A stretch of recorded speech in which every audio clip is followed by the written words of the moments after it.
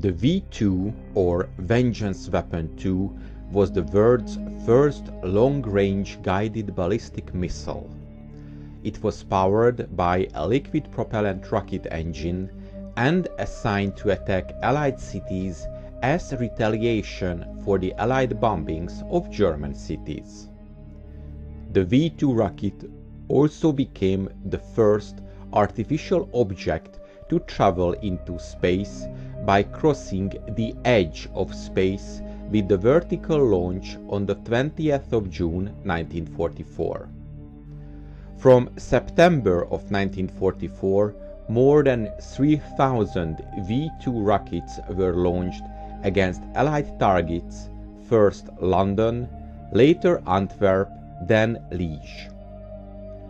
In the early 1940s, Wernher von Braun's team studied the evolution of the V-2 into a manned rocket plane.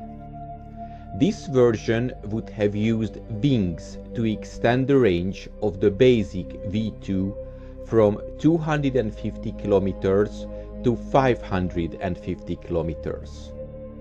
This boost glide concept was not strictly a spacecraft. It would only reach an altitude of 30 kilometers before leveling out for a sustained supersonic glide at 20 kilometers. Such a supersonic aircraft had never been flown and presented many aerodynamic and engineering problems in 1943. Further refinement of the design was halted in 1943 when von Braun's team was directed to devote itself completely to getting the V-2 into production. Von Braun managed to keep some detailed design work going under the radar by designating the A4B, so basically a classified modification of the original A4 or V-2 rocket. In the fall of 1944, with the V-2 batteries being pushed back by Allied advances beyond range of Britain, a crash program was ordered to complete the A4B. Von Braun was able to complete 10 A4B airframes by October of 1944, but component and propellant shortages delayed flight test. The first launch attempt came in December of 1944. The steering failed at 30 meters altitude and the missile crashed a short distance from the pad. By this time, approximately 300 engineers were working on the A4B, but supply chain chaos was holding them back. The second and final launch attempt was on the 24th of January 1945. It then flew stably in supersonic flight. However, the wing broke off shortly after the beginning of the glide. This concluded work on the A4B, and increasingly chaotic situation in Germany prevented further flight tests until the end of the war. But in the 1990s, a theory became popular that this last A4B test in January was said to be a manned flight. It was said that a Luftwaffe pilot, a certain Magnus Schröder, was abroad, and that when the aircraft failed, he committed suicide, biting into an arsenic capsule and crashing into the North Atlantic. This was all nonsense. In this mythology, Schröder became the first man in space.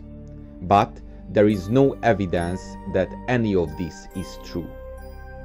However, after the war, an idea of putting a man atop a V-2 in order to reach space was advocated in the Soviet Union.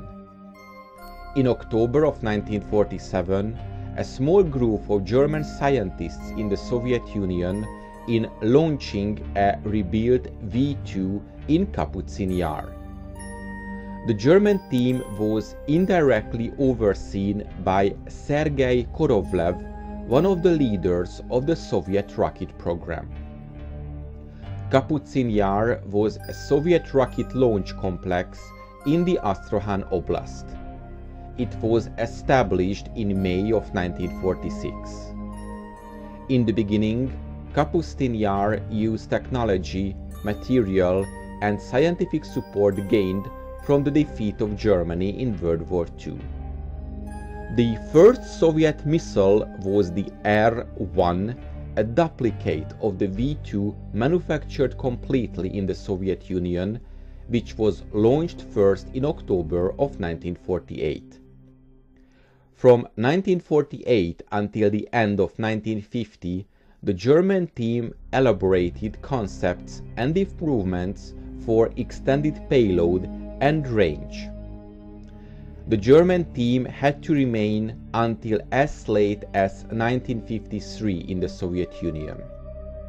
In parallel, Soviet work emphasized larger missiles, the R-2 and R-5, based on further developing the V-2 technology with using ideas of the German concept studies.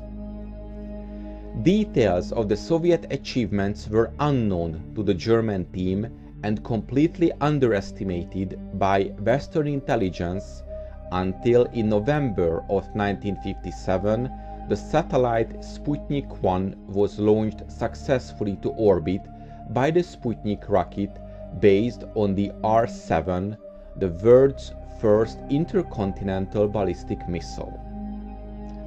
I hope you enjoyed this episode, and to make sure you don't miss my future work, please make sure you are subscribed to my channel and press the bell notification button. Thank you and see you in the next video.